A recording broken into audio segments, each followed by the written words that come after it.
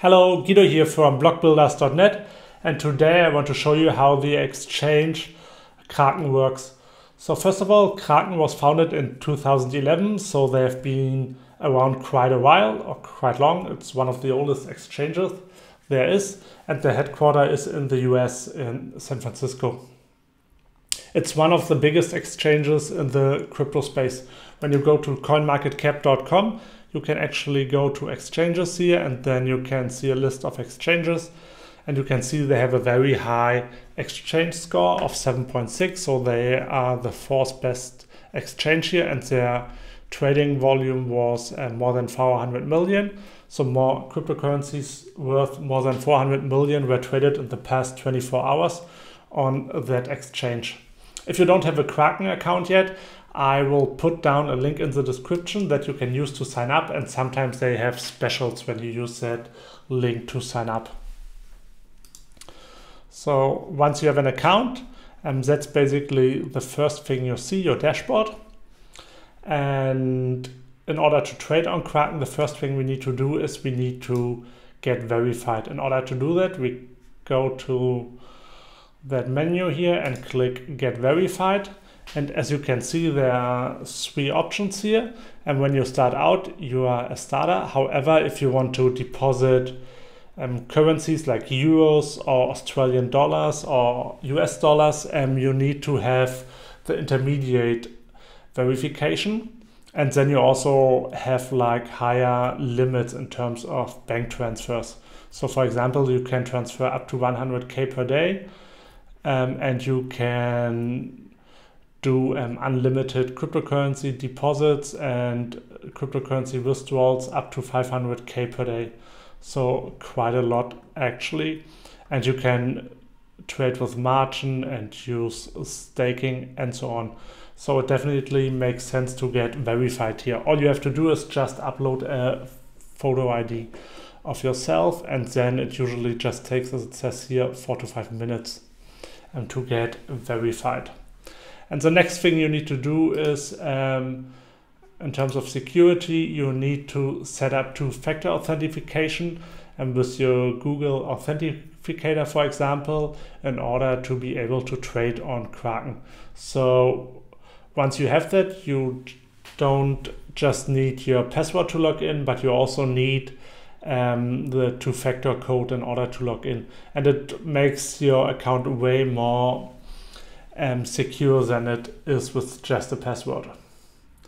So once we have that, the next thing we want to do is we want to deposit some money in order to be able to trade there. And depositing money is basically here under funding.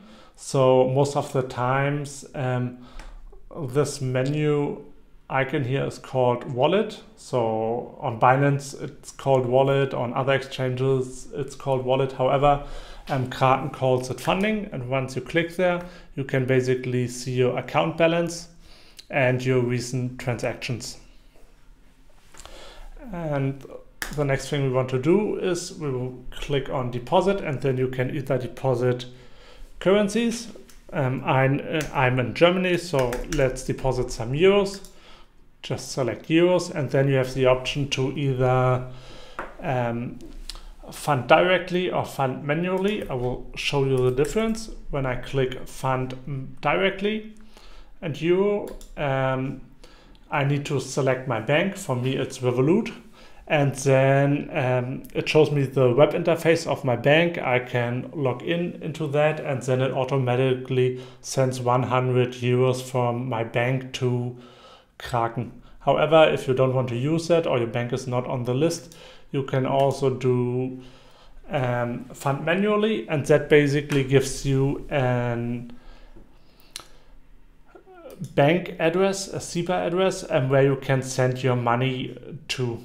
It's really important that the name of your bank account is the same than the name in your Kraken account. So don't use the account of your wife or someone else, and just make sure you are using the account of or your own account basically. So that's basically it in terms of deposits when it comes to euros. And of course, you could also deposit cryptocurrencies. So all the cryptocurrencies that are traded on Kraken are also available for depositing something. So you just click on depositing or deposit, and then you can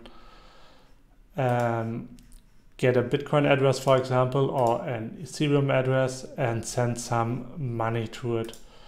You can also, of course, withdraw any cryptocurrency or transfer them from your spot wallet into your futures wallet.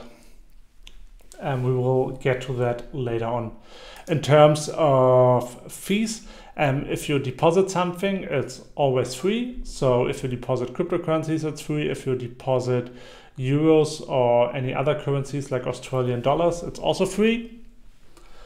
However, if you want to withdraw something, so for example Bitcoin, and then you just need to give them a Bitcoin address where they send the Bitcoins to, and you're basically paying a fee, but the fee is almost similar to the network fee you would be paying anyway if you would send your Bitcoins from one wallet to another wallet. So it's usually here around $2 to $3. It really depends, and for some cryptocurrencies it's even cheaper. And you can also withdraw euros or other currencies, and there you just need to select the SEPA version, and then you can add your bank account. And withdrawing cryptocurrencies basically costs you around €1. It depends which service you are using. However, it's between 90 cents and €1. And it's usually near to instant, at least for SEPA. So it usually arrives on the same business day. So they are quite fast. The same is true for deposits. And if it is a regular business day, it usually arrives on the same day. So that's basically it in terms of deposits and withdrawals. So let's have a look at trading. So there are basically two options to trade on Kraken. The first one is called instant buys. So you get there if you click on buy crypto here, and then you can basically buy or sell cryptocurrencies. Just click buy, select your cryptocurrency, and then you need to add a credit card or send some euros there.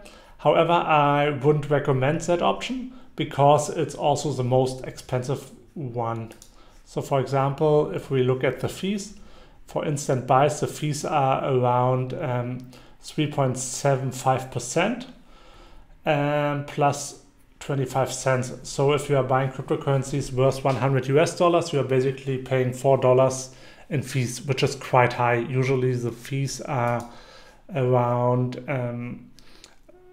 0.26%, so way cheaper than the instant buys. So I wouldn't recommend using that for buying or selling because it's really quite expensive. So the better way to do that would be to go on to trade here, and then we have the advanced interface, and then you can just select your trading pair, for example Bitcoin against Euro, and you can select the amount you want to buy or sell. So right now we are buying. Then you can select a market order, and then you just click on buy BTC with euros.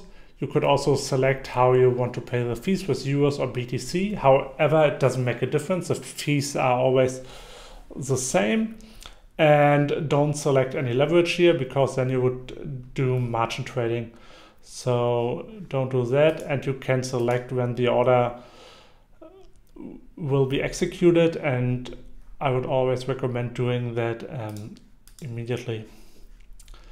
So then you click buy and the order will get filled immediately, so you will immediately have your Bitcoins in your wallet or in your funding here. And you can of course also sell it. And when you have Bitcoins, you just select the amount you want to sell and click sell BTC. And there's also the option to do a limit order. It's actually pretty straightforward. You just select the amount you want to buy, the Bitcoin price for 1 BTC is currently 21,572, and you can say, okay, I want to buy if the price drops to 20,000 euros per 1 Bitcoin. Even if you want to buy just 0.01 Bitcoin, you still need to add the price for 1 Bitcoin here, and then you can click buy with euros, and then the order will be written in the order book under open orders here, and will stay there until the price drops to 20,000 euros. If it never drops to that level, it will basically stay here forever. However, you can cancel it manually anytime. And selling with the limit order is the same. You can say, okay, I want to sell my Bitcoins if the price goes to 25,000 euros, for example, and then you click sell, and it will go to open orders here. So that's basically it. They also have something that they call Kraken Pro. So if you want a different interface, you can also use Kraken Pro. It uses the same wallet, and you basically just select your trading pair here. We have Bitcoin against Euro here, and you can select buying or selling, a limit or a market order. You just select the amount here and you click buy BTC, or a limit order. You can say, okay, you want to buy if the price drops to 20,000 euros. You can select, for example, 0.01 BTC and click buy here. So that's basically the Pro interface, and that looks pretty similar to other exchanges like FTX and Binance and all the other exchanges out there. So you can also use that interface. That's basically the Pro interface. And one more thing we want to look at is you can also do futures trading. In order to do that, you just click on futures trading here, and then you can trade futures. And when you trade futures, you are basically buying a contract and you are speculating on the price of the underlying asset.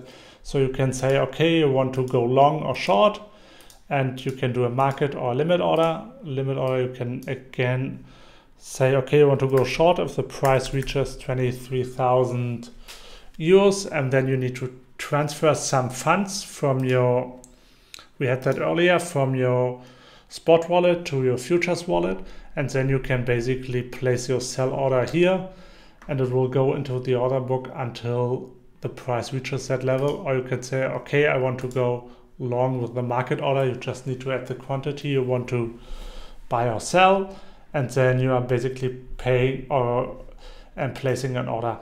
However, it's way more expensive to trade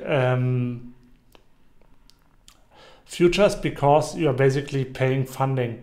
So right now funding is negative. It could also be positive. So if you are short, you are basically paying 0.0022% every hour. However, the funding rate can change every hour. If you are long right now, you would actually get money every hour. However, the funding rate can also turn positive at any time. So sometimes you get money, sometimes you sell money. However, you have to pay money. However, most of the times, if the market sentiment is positive, it costs you money to stay long. If the market sentiment is negative, it basically costs you money to be short. So in a bull market, it costs to be long. In a bear market, it costs to be short. So that's basically it in terms of futures. I would also recommend using isolated margin and no leverage, or at least not more than 2 or 3x leverage, because you can easily get liquidated.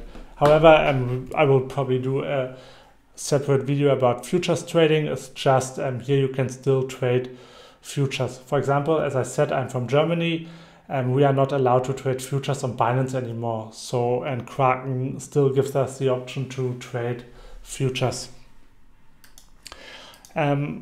Let's have a look at the fees again. We already said depositing something is free. For withdrawing, you're basically just paying the network fee, or around €1 for euro withdrawals. And yeah, besides that, there are more or less no other fees. So you don't pay anything if you have money on Kraken. They don't charge you anything. So it's basically just when you are trading, you are having some fees that you need to pay. However, the fees are actually quite low. And one more thing we can look at is the earn section here. As you know, there are some proof of stake cryptocurrencies like Polkadot or Tezos or Cardano, and you can stake them in order to get a reward. So it's basically an interest, and Kraken basically does that for you. So you can basically stake, if you have Polkadot, you could stake Polkadot here and then receive a reward.